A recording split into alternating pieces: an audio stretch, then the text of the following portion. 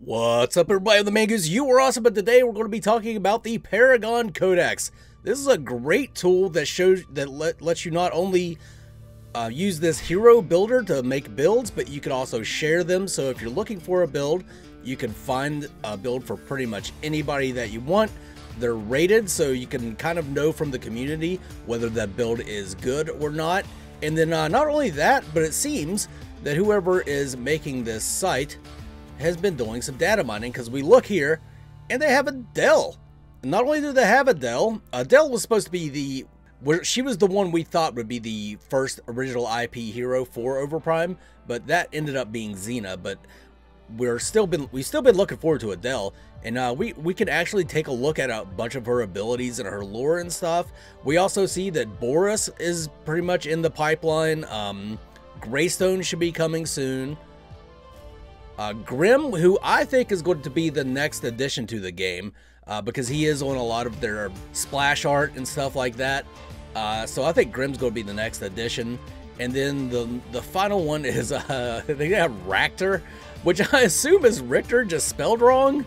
Maybe they've got another IP hero named Ractor, which Jelly Knees pointed it out. That would be very confusing if you had a Richter and a Ractor, a Rick and Rack, so to speak. But yeah, it's pretty damn good. We're going to get to all the functionality of this website, but first, let's talk about Adele here. So she's meant for the solo lane. 100% agree with that, judging by her abilities that I've already looked through. You can read through her lore right here. I'm not going to read through it right now. Let's take a look at her abilities, starting with her Q. And this is called Let Me Hold You, extends a whip sword toward a selected target, stabbing for, physical damage, then charges again to deal bonus physical damage. What that means, if you've ever played Sonya in Heroes of the Storm, one of my favorite heroes in Heroes of the Storm, what she would do is she would whip out a spear into somebody and then pull herself to them. So instead of like Richter, where he grabs somebody and pulls them to him, you spear somebody and pull yourself towards them, slam into them, deal some damage. I'm really excited to have somebody with this type of ability in the game. Now her next ability, her E, is called Your Beautiful Scent, which is probably the creepiest name for an ability ever. And it looks like it's going to be just like Terra's Worthless Assault. You swing your chainsword in a big wide arc around you, and then you slam it down in a straight line to deal true damage. So a big whip around you and then a slam forward. So think Bellona from Smite with her hammer, or Terra's Ruthless Assault. So this is it'll be pretty cool. It's just her kind of damaging ability. She's going to need some sort of damaging ability. She is set up mainly to be a tank, but this should be pretty cool. I don't like that name at all. Now before we get to her ultimate, let's talk about It's Supposed to Hurt, which is her right click. Expands a shield to increase the hero's physical defense by 20% and magical defense by 20%, and also reflects 15% of received damage. While the effect lasts, movement speed is decreased by 30%, and only basic attack is available. So while you have your shield up, you can only basic attack, but you're going to be taking it's a true tank ability. You don't see these a lot in Paragon style MOBAs, where it's just a straight up tank ability. You just get real fucking tanky, and you're able to withstand a lot of damage, but not only withstand it, but also reflect some of it as well. So probably not a great idea if you're low health to start mashing into her whenever she has this up.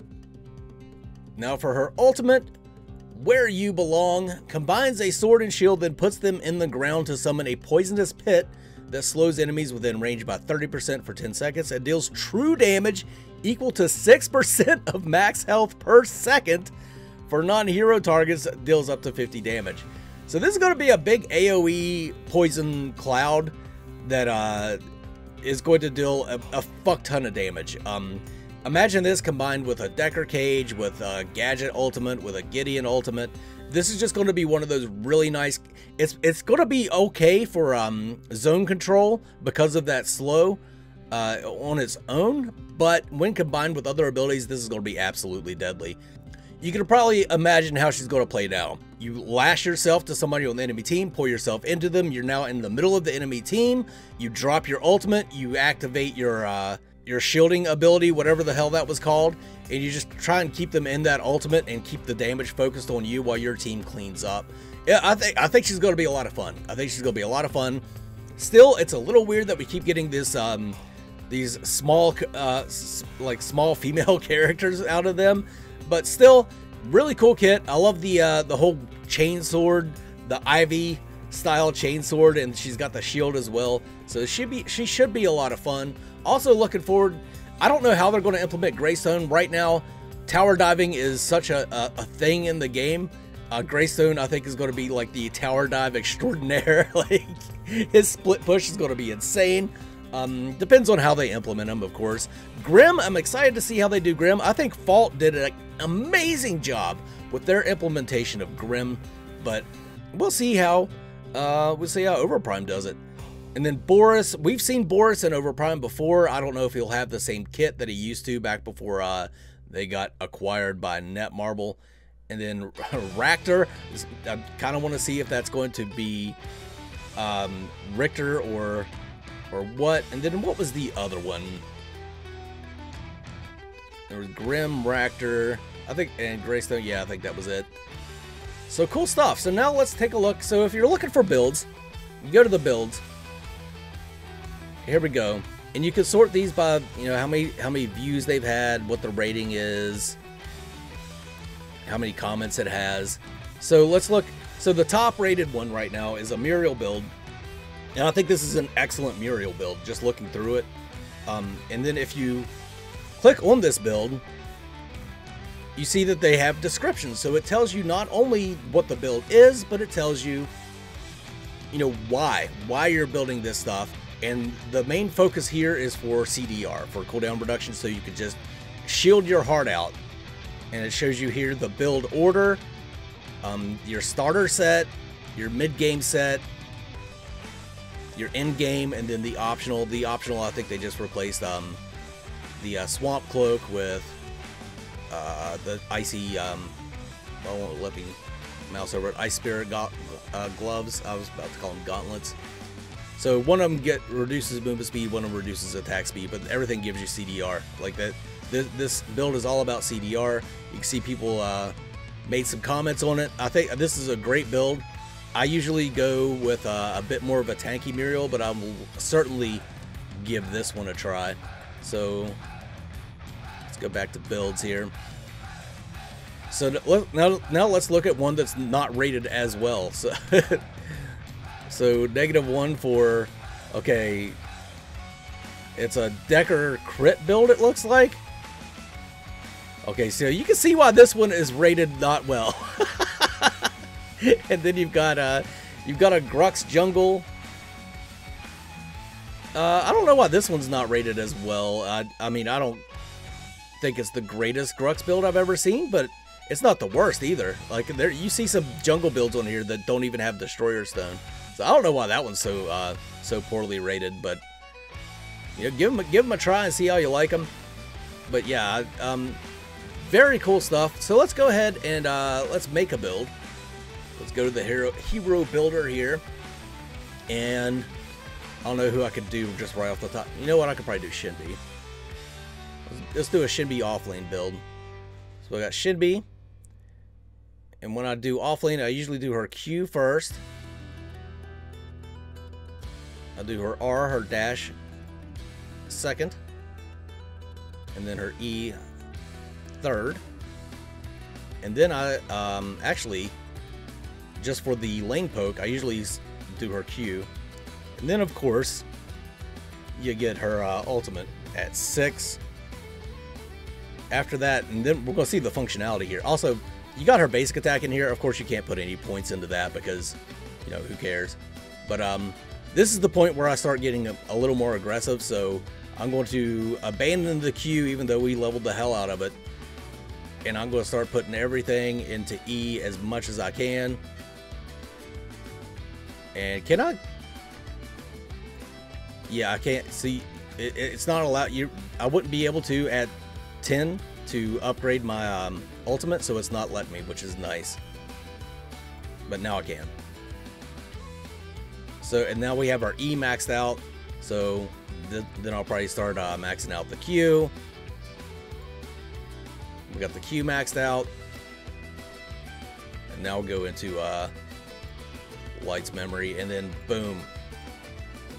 Alright, so there's our ability build order for our girl Shinbi. So starter set, this is going to be a solo build, so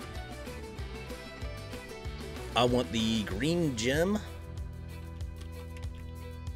gemstone, Dakiba, the gemstone of fortitude. There we go. Is there a way to? Okay, yeah.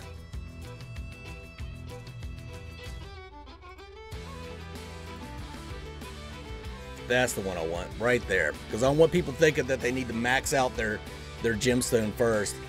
And then I usually take, okay, so rechargeable health ampule is what I also take.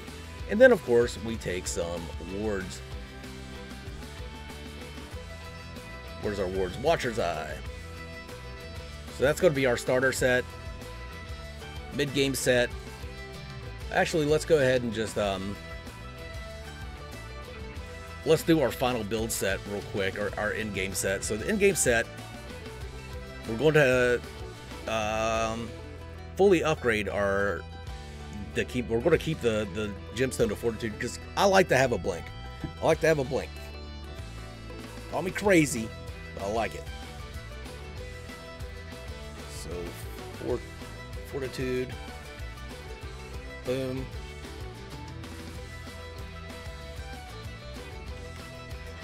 Spear's Teardrop is usually what I build first, just to get that poke damage in. Then we're going to go with Sweet Life. You know what? I want to put that into the thing too. Pendant of Confinement.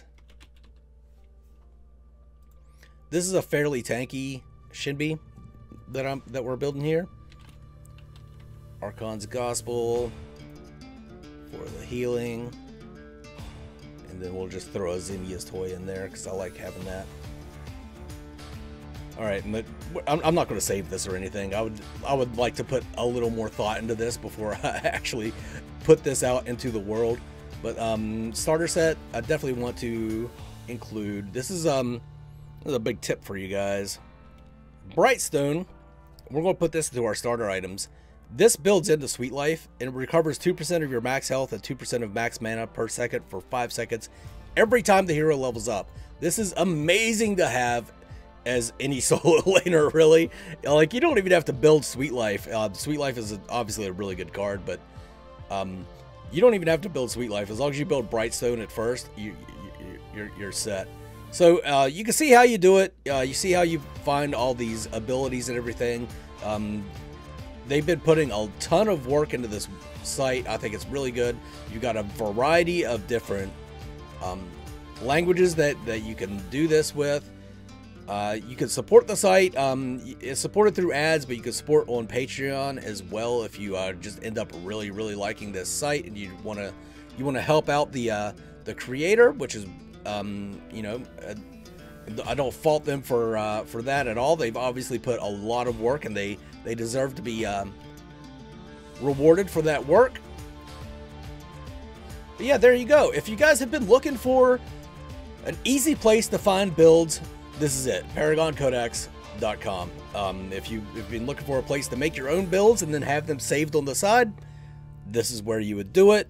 You don't have to share them with the community. It's just whatever you want to do. You can make an account. You can remain anonymous. Doesn't matter. Just very cool stuff. I love seeing some stuff like this. Obviously built with Overprime's API.